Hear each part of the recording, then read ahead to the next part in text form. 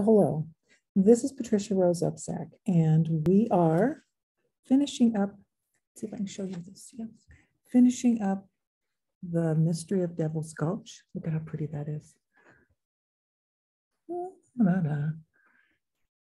There, okay. We're reading chapters 15, 16, and 17, and then the next one will be 18, 19, and 20, and then the last. Okay, so chapter 15. Peter, do you have any idea why Adam would steal grandfather's horses? I asked as we were waiting on the opposite shore for the others. I do, but I would rather not talk about it now, Rachel. I promise I will tell you everything once this mess is cleared up and we find your grandfather, Peter said as he kept thunder under control.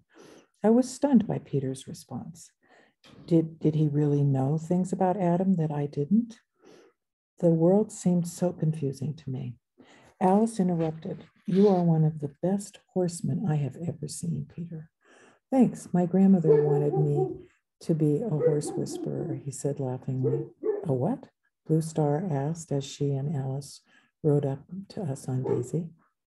Alice replied, a horse whisperer. There are stories of special people who understand animals. A horse whisperer just knows horses and works with them in a different way. Many of our shamans could do that. Once Sheriff Johnson got ashore, we all headed out on the narrow path through the deep woods, fearful of what we would find, but knowing we had no choice but to go on. About an hour later, thunder got very skittish and Bear started growling. Sheriff Johnson, out of breath, called out, Peter, hold up. We might be walking right into a trap. The sun was going down and the trees swayed gently in the breeze. Alice spoke up. Kevin, there's a shallow great cave just around this next bend. I think we need to stay there. We can start out again at dawn. An owl silently swooped over us. Sheriff Johnson looked tired and jumpy as he replied, okay, we won't be able to see anything now anyway. Shortly we came to the cave Alice had described. It was a dead-end cave with only one opening, but it was big enough for the horses and all of us. Peter and Blue Star gathered firewood. Alice miraculously pulled out some food and a small cooking pan. Sheriff Johnson had bottled water. I had tea bags and 2 small tin cups. Peter had the Swiss Army knife and matches. Soon, Peter had a crackling fire burning in the leftover fire ring. Alice boiled some water for tea, wrapped small potatoes, and put them close to the fire to cook. What is that wonderful smell, Alice? I asked. She laughed. You must be hungry. It is just a basic vegetable stew with a few herbs from nature. My mother would make a meal out of tree bark, Blue Star said as she lit candles from her backpack. I love candles, she said shyly as we laughed at her. Peter started pacing and said, Alice, can I talk to you alone out here? Alice looked up and silently followed Peter outside. The wind had picked up again, so we couldn't hear what they were saying. After several minutes, Sheriff Johnson got up and went to find what was going on. Blue Star and I just looked at each other. Through the wind, we heard Sheriff Johnson's voice roaring, what map? In the flickering light of the campfire, our small, tattered group sat in a circle around a large map that looked very much like the Oregon coastline near the Heceta Head Lighthouse. Well, I'll be, exclaimed Sheriff Johnson. It's just like the stories my grandmother told me. It looks like they buried treasure all along this coastline and marked the spots so that they could come back and get them, I said. Yes, I think you're right, Rachel, said Blue Star. Look at this really big X just north of the lighthouse and another one just south of it. Well, my guess is that big X marks Devil's Gulch because that cave is very old and quite deep. So it would have been back there and in a perfect hiding place, Alice said thoughtfully. Why the perfect hiding place, Alice? I asked. Well, because it's almost impossible to reach from land. Those who have tried have never been heard from again, she replied slowly.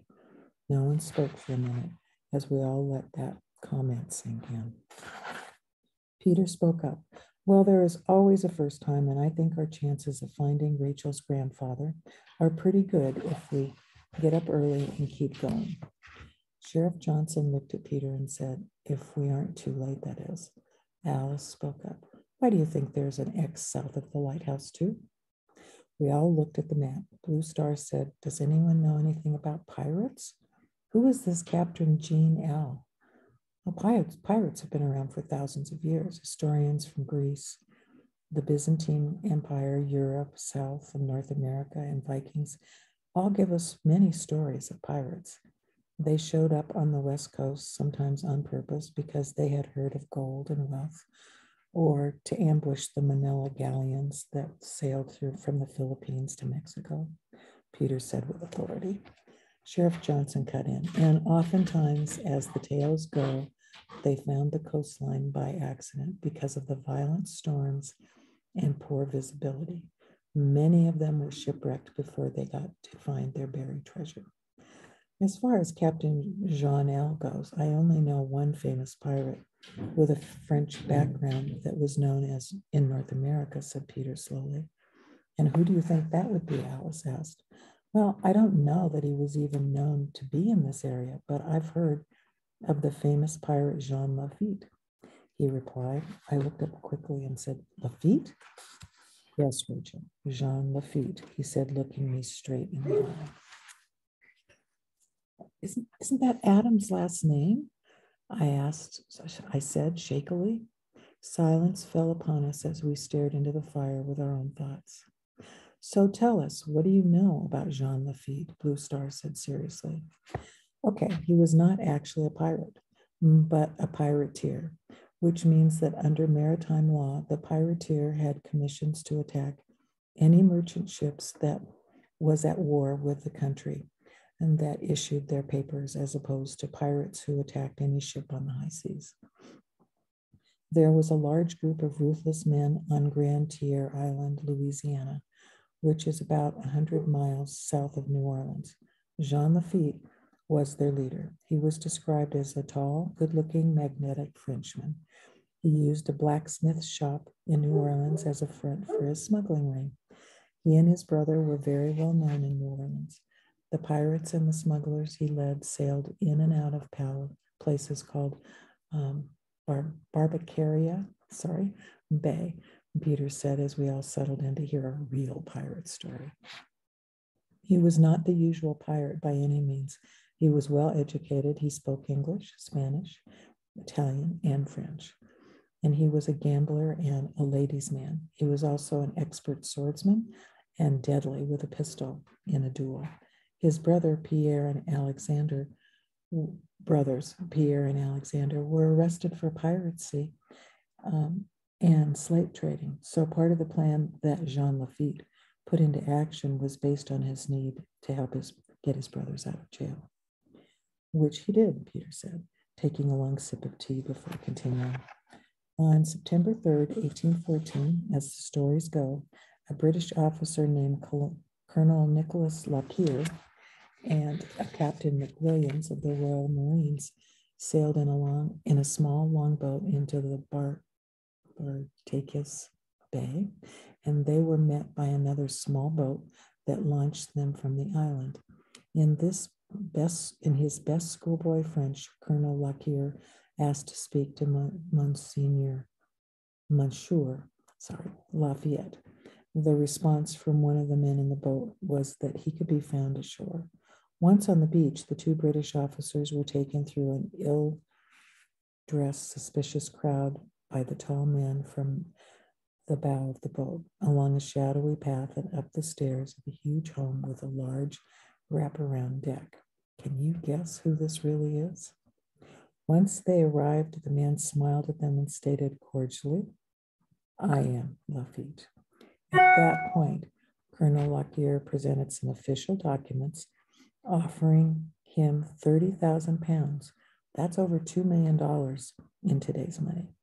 If he could convince his followers, who numbered at least 1,000 men or more, to join the British against the United States. Laffite sent them away, having convinced them he would help them and told them he needed a fortnight, that's 14 days, to get things ready. He immediately wrote to the US authorities. He revealed the entire British scheme and the danger to the United States, Peter said. The governor of Louisiana was given the packet with all of the official documents in it, but he did not believe Laffite. Instead, he sent for Andrew Jackson to help New Orleans just in case there was an attack. Jackson was told of Laffite's offer and willingness to help the general fight the British. But in the beginning, he failed to understand how much help he would need in New Orleans and refused any assistance from the pirates and the bandits.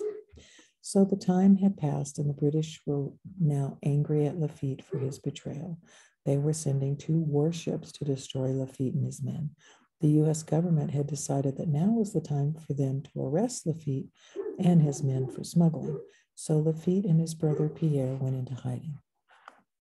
Eventually, Andrew Jackson met with Laffite, Jean Laffite, and was impressed by his appearance and most of all his ability to supply the Americans with bullets and ammunition for their weapons to protect New Orleans against the British.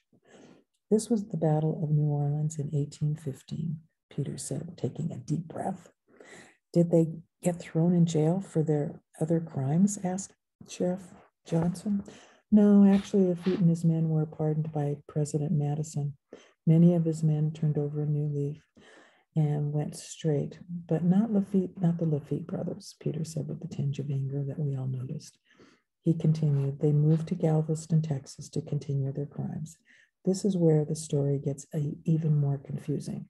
Some say he was killed in a battle with the USS Enterprise. Some claim Laffite escaped to Mexico, and nobody knows what happened to him after 1820. Wow. Peter, how do you know so much about these pirates and the Battle of New Orleans? I asked. Peter laughed. Oh, my father was a history buff, and he would tell me all kinds of stories that actually were true. He knew all about Jackson and Jean Laffite. Fascinating tale, Peter. Thank you, Alice said. We'll have a big day tomorrow, and we're all exhausted. Let's turn in. Everybody agreed, and we said goodnight as the fire was dying down. Then we all went to sleep, prayerfully that the morning would bring some answers. Chapter 16. I kept having strange dreams with so many faces that I really didn't recognize. And then it happened. A beautiful Irish-looking woman was standing near Heceta Head Lighthouse, calling me to follow her. So I ran after her as she headed south on the beach. She went into the sea lion caves, and when I got into the caves, she turned to me and she said, "Save my beloved. I love you, Rachel." I realized I was following my grandmother, Mariah. She pointed to a hidden tunnel that seemed to head back towards the lighthouse. Far in the distance, I heard Bear barking, and then he was barking in the small cave I was sleeping in. I had been dreaming. Blue Star and Alice are next to me. Are you okay? Who were you asking to wait and come back? Blue Star asked. Shakily, I told them all about my dream. Sheriff Johnson looked skeptical, but he didn't laugh at me or say anything mean. Peter shook his head a little, pushed his hair out of his eyes, and said, "Okay, what caves with seals or sea lions are we talking about? Remember, I'm new around here." Well, there are some natural caves right on the ocean. Apparently, for centuries, sea creatures, sea lions now, go in there to rest and get protection from the storms, Alice started to say. Blue Star interrupted her mother with a twinkle in her eye, and she said, "Now, Mom, you know this is my expertise." Alice laughed. "Oh, that's right, Blue Star worked at the gift shop last summer as part of the school program." "Well, yes, and actually the cave is amazing in so many ways," Blue Star told us with enthusiasm. It's the largest known sea cave in the world. It was discovered in 1880 by a man named William Cox. The height inside the cave is equal to a 12-story building. It is the length of a football field. Geologists tell us that it is made of basalt rock. And the sea lions gather in this wonderful amphitheater in the fall and the winter, Sheriff Johnson added cheerfully. We all looked at him. I worked at the caves for 3 summers in a row, he said with a sheepish grin. Blue Star smiled and said, well, you forgot a part. The sea lions breed and have their young on the rock ledges just outside the cave during the spring and summer. As Blue Star finished her summary of these amazing caves, including that you can see Heceta Head Lighthouse through one of the natural openings in the cave, thunder reared up and let out a loud whinny. I think we need to get out of here, Sheriff Johnson said quickly. Where do we go? Asked Peter. That's a good question. I've never heard of a tunnel in the sea lion caves. We might be going on a wild goose chase, said Blue Star. I say we follow the instructions in Rachel's dream, Alice said. I asked the spirit guides and angels for help, and now our work is to follow their guidance. They can't help us if we don't listen to them. We all looked at Alice and nodded in agreement. Peter said, well, then let's go looking for a lost tunnel in the giant cave. So we packed up our things quickly and headed southwest towards the coast, shaking off the fear that gripped our hearts. Now for the last chapter for this section. Chapter 17. Riding through the thick Oregon underbrush and the lush green trees is a wondrous experience. As we followed the narrow path in the undisturbed forest, Blue Star said, what an amazing part of the world we live in. This forest is ancient. Look at some of the twisted trunks that intertwine with each other through here. As she spoke, a beautiful large hawk soared silently above the path that lay before us. And Alice whispered, I hope that hawk is guiding us and not warning us of danger ahead. A shiver ran down my spine. Soon we were in the sunlight and close to the sea lion caves. The magnificent rock formations that jutted out of all along the cliffs were amazing. The white foam from the crashing waves sprayed high in the air, and the beach far below was covered with logs that had washed up on the sand. Driftwood covered with green moss and seaweed were everywhere. The trees were old and twisted, proudly resisting the storms and the winds through the years. For some of them were possibly centuries old. Birds sailed along the air currents with grace and ease, diving frequently into the powerful Pacific Ocean for fish. Luckily, it's still early and the caves and shops won't be open for another couple of hours. We need to hurry, said Sheriff Johnson.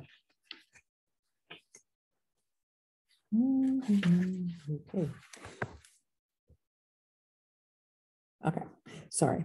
We tied the horses to some nearby trees and headed for the caves. Bear started to follow me. No, Bear, you have to stay here with Daisy and Thunder. Stay, boy. Be good for me right now, please, I said as I followed the others. He sat down, but I knew he wouldn't stay there for very long. As we scrambled down the sheer cliffs, rocks tumbled into the bright blue sea below. And Peter said warily, I'm sure the pirates didn't go this way, as he hung onto the random tree branches sticking out of the side of the embankment. We all got inside safely. Alice took the lead. If there's a tunnel, it has to be in the north end of the cave, because we are at the very southern tip now. Let's go. Birds and sea lions were scattered close by. Our luck might be changing. Everybody is out. Our luck might be changing. Everybody is out to breakfast, laughed Sheriff Johnson. Blue Star smiled and said, yeah, I don't think we would want to argue with a large sea lion over his space in this cave. So let's hurry. As we stumbled along a ledge, echoing far off in the distance, we heard barking. Before I could say anything, Bear came running towards us through dark layers of gloom and barking wildly. Before we could grab his collar, he ran back towards the tunnel that he'd come out of. How did Bear get down here? Peter asked. Well, clearly he knows more about secret tunnels than we do, Blue Star replied. Alice called out, Bear, wait for us. Water was trickling along the walls of the cave. I kept falling down as the tunnel got narrower and narrower. The light was eerie. Fog filled a cavern in front of us. Well, there must be an opening somewhere near here, Peter said slowly. Look, you can see the lighthouse over here through this big crack in the wall, said Blue Star. What is that? Now I'm seeing things too. We're all crazy, shouted Sheriff Johnson. Peter, Blue Star, Alice, and I stood very still as we looked out towards the sea where Sheriff Johnson pointed. Alice spoke very quietly. It seems to be an old ship with a pirate flag on it, Kevin. Chills ran down my spine. Bear started barking at me, pulling on my pant leg. There seems to be something over in that corner, I said shakily. Walked over to the corner and found, much to my surprise, another tunnel. Alice, come here, look, I cried out. Well, I'll be. There are stairs carved into the side of the wall. This must lead somewhere important, Alice said. Where did that ship go? Roared Sheriff Johnson. We all looked back to the sea, but only the waves were crashing against the cliffs. And it could be seen through the opening of the cave walls. We don't have time to wonder about that now, Sheriff Johnson. Come on. We have to find Captain Gregory before it's too late. Peter said over his shoulder as he started to climb the stairs, following Bear into the darkness. I thought we would never get out of the tunnel as it twisted and turned into the inky darkness. Blue Star called out, wait, you guys. Listen, I hear something up ahead. We all stopped. The beating of my heart was pounding in my ears. I don't hear anything, said Peter Johnson. Help, came a shaky voice. Through the misty cave, Alice pushed ahead of all of us, moving silently and quickly. We followed her. Much to our surprise, we came to a place where the tunnel split in two. The cry for help came from the right, so we all followed Alice's lead as quickly as we could. She sure moves fast for a little lady, Peter said as he slipped on the wet path, trying to keep up with her. My mother is full of surprises, Peter, said Blue Star as she stepped her lanky body. As she snapped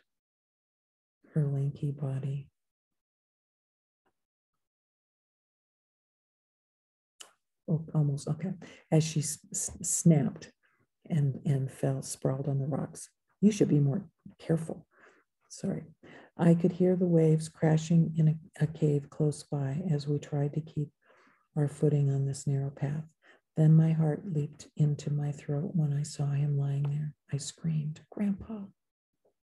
Alice seemed to be doing some kind of healing on him, and Blue Star was wiping off his face with a handkerchief, and Bear was licking him with joy. Oh, Rachel, my darling Rachel, he called to me. Tears ran down both of our faces as I hugged him tight. Kevin, do you have a knife? I need to cut these ropes, these pieces of twine on his hands and feet, said Alice. Sheriff Johnson went into action. Let me do it, Alice, he said as he started loosening Captain Gregory's feet and hands quickly. We have to get him to a doctor. He's bleeding, he continued as he pulled the ropes off the captain. Can you walk, Grandpa? I asked him. I can do anything now that all of you are here. How in the world did you find me? He said weakly. Well, that's a long story, but I will say your clues helped a lot. And Bear, of course, was best at finding them, said Blue Star. I think we better get going, said Alice anxiously. We all agreed and headed back down the tunnel that we came through. All right, so the next session of this, we'll finish the book because the chapters are pretty short, but we will start with, this is Devil's Gulch, Mystery of Devil's Gulch. It's beautiful. And we'll start with chapter 18 and the next time we do this. Bye.